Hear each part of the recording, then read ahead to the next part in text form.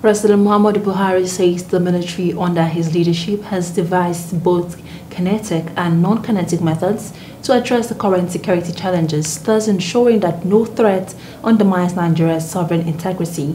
The passing out parade of 239 cadets of the 69 regular course climaxed their intense training at the Nigerian Defense Academy after receiving intensive training skills and knowledge from the Defense Academy, counting on the value of the military to defend its sovereignty.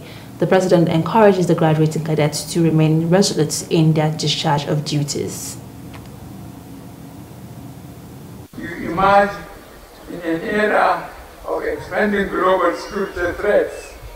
In the past 7 years, we have set aside high-tech platforms and prioritized your needs to facilitate your training and commissioning.